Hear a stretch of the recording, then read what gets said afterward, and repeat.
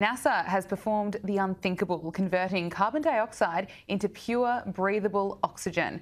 It's marked the first experimental extraction of a natural resource from the environment of another planet. NASA's rover led the exhibition. It's hoped the technology will help future missions live off the land of another planet.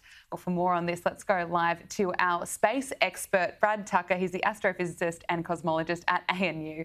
Brad Tucker, this is extraordinary. NASA converting carbon dioxide into breathable oxygen. This sounds like a game changer. It really is. This has been one of the key instruments on Perseverance. We've heard a lot about Ingenuity and this drone, but Perseverance has really got on with this job because the key here is most of Mars is carbon dioxide. The majority of its atmosphere is carbon dioxide. Now, that's fine for plants, but we obviously need oxygen to breathe. And you don't want to bring all of the oxygen you need to support humans to Mars with us. It's too complicated and too expensive. But if you can convert it into oxygen, that is amazing. And so they were able to produce 5 grams of oxygen, which doesn't sound like a lot, but it's enough for about a human to breathe for about 15 minutes. So a very small test case, they were able to produce, as you said, breathable oxygen. And at the same time, oxygen is also going to be a key ingredient in rocket fuel and energy creation on Mars as well. So a big step in the right direction for, as you said, not just exploring Mars, but even other places in the solar system. Yeah, is this going to be a big step in helping future holidays to different planets? Look, maybe the distant future, that's exactly right. Because even on a holiday, you don't go and take all of your food and all of your fuel with you. You buy it there. It's too heavy. You don't want to pay for the extra baggage charges, and they're therefore too expensive. And it's the same thing with getting to Mars. You just can't bring it all with you from Earth. It's not a long-term viable solution. So whether it's going to be on the moon, not necessarily with carbon dioxide, but with doing this with water, a similar process, or on Mars with carbon dioxide, or other places potentially in the solar system, this is going to be the key. And the fact that it did work and they were able to do it relatively quickly and successfully is now going to pave the way for it to do it more and longer. And in fact, you can imagine the future that can actually start producing this just all the time and actually start building up reserves of oxygen on Mars for when future missions go there. Yeah, future's looking good for space travel. A NASA helicopter has achieved its first flight on Mars. What can you tell us about that? Yeah, this has been a very big week for Mars. We have this great result from Perseverance, and along with Perseverance was Ingenuity, this helicopter drone. And so Monday night, it took its first flight. This was the first essentially powered flight anywhere in the universe from Earth, obviously. And this was an amazing feat of technology, and it only went up 3 meters, only did a little bit of a hop. But because that atmosphere is so different on Mars, but they didn't know if it was going to be able to work, they had to power a craft that was able to do this.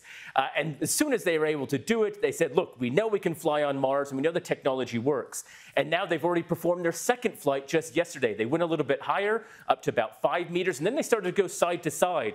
So what we're going to start seeing now over the next month, or as long as the batteries last, is they're going to start flying this drone as high and as far as possible to both prove the technology, but also to actually start helping to explore and aid the mapping and surface of Mars. They're incredible pictures there. It's a big week for space news. As you said, a lot happening on Mars. It's also getting crowded on the International Space Station. They're running out of sleeping pods there.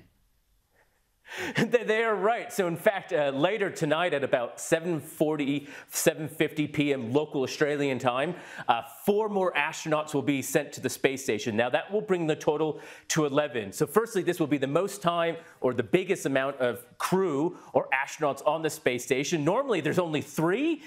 And the space station's about the size of a 5-bedroom house. So, it's one thing to have 3 people, maybe 5 people, each get your own room. 11 people, you start to become a little bit cozy in there. In fact, as you said, they're going to run out of beds.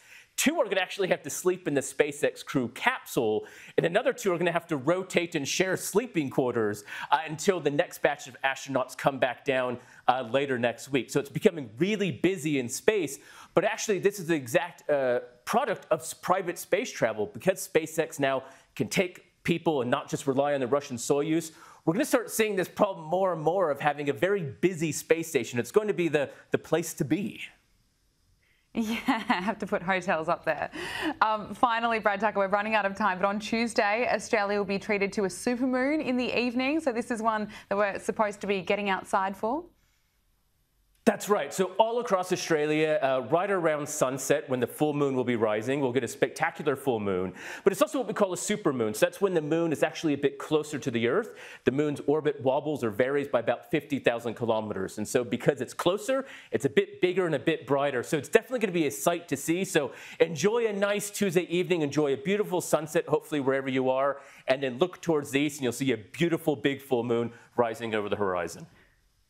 Looking forward to it. Brad Tucker, thank you so much. Thanks.